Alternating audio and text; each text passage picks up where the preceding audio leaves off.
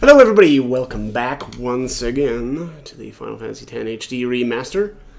So this one we are starting out on our way back down to Besaid, and we're going to take on Dark Valefor.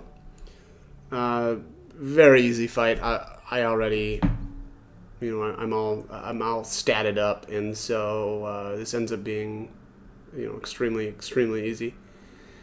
If you're not, it might be a little bit more of a challenge. Let's see if there's some dialogue here. I can't remember.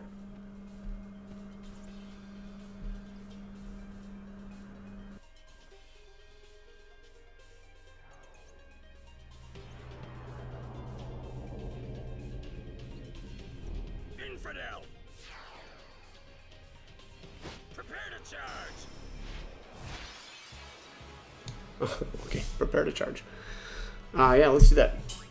Alright, so Dark Valefor is actually just really easy. There's, I can't really even say much about the strategy. So it's got 800,000 HP, meaning that if like me, you've already taken down like Nemesis, this is going to be an absolute joke. But the only thing that I really want to bring up with Dark Valefor here is, for one thing, if you manage to fill up its limit gauge, it'll do about 50k to all of your characters. So if you can't survive that, then summon an Aeon in and just block it.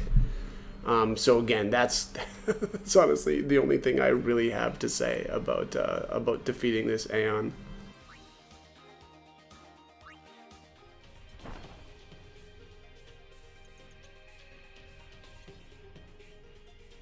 Stay away from the summoner!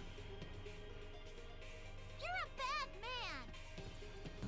I like that they recycle that clip of "stay away from the summoner and you're a bad man" from the very beginning of the game. But anyways, really, honestly, I think that the best rewards from Dark Valefor is it would be either break HP limit or a combination of break HP limit and ribbon on the armor. You don't want to get any real weapons from here unless you get really lucky and get the break damage limit. But alright, that is going to be it for this one. As always, hope the guide was helpful and hope you join me for more videos. Thanks for watching.